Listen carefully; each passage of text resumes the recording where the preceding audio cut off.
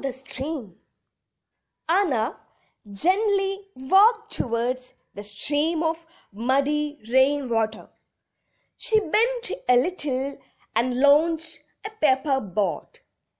It sailed down the stream swiftly and proudly. She went on placing a number of paper boats in the stream. She was delighted. Suddenly, something horrible happened.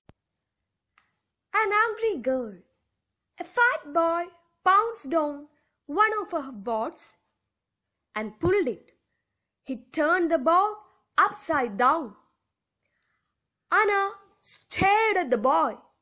He was fat and dirty. He didn't mind Anna's angry face. Anna ran home. A solution. Anna's aunt Arundhati was sitting in an armchair. Anna's face was red with anger. She pouted her lips and said, "That naughty boy, he overturned my boat," she said. "Don't worry, I will make another one for you." Aunt Arundhati tried to console her. "What if he takes that one too?" "Okay, then I will make a few more for you." "What if he takes all of them?" "No, he won't. I will make a few for him as well." "But why should you make bots for him? He seems to be a poor child." "Then why can't he make them himself? He's so big." "Maybe no one has taught him how to make boats." "Why? Doesn't he go to school? He's so rude." Aunt Arundhati just smiled. Good guidance.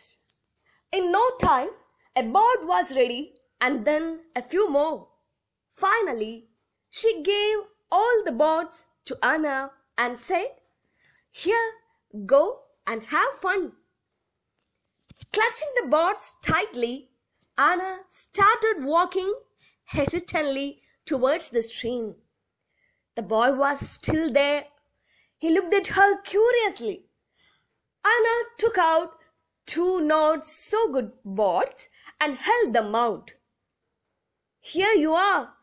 She handed the boats over to the boy without the trace of a smile. The boy took them and just stood there quietly. He didn't know what to say. A true friendship. Anna gently launched her boat. Swiftly, the boat sailed down the stream. The boy stood there watching it. A faint smile appeared on his lips. Anna looked at the boy through the corner of her eyes. Suddenly she saw the boat getting caught in a heap of mud and stones.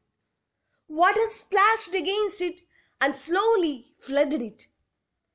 In a flash, the boy jumped into the stream and pulled the boat out of the water. He gave it to Anna. She took the boat and smiled. The boy smiled back pleasantly. Anna gently placed another boat in the stream. It sailed swiftly and drifted past. Soon it was out of sight. Anna and the boy looked at each other and smiled.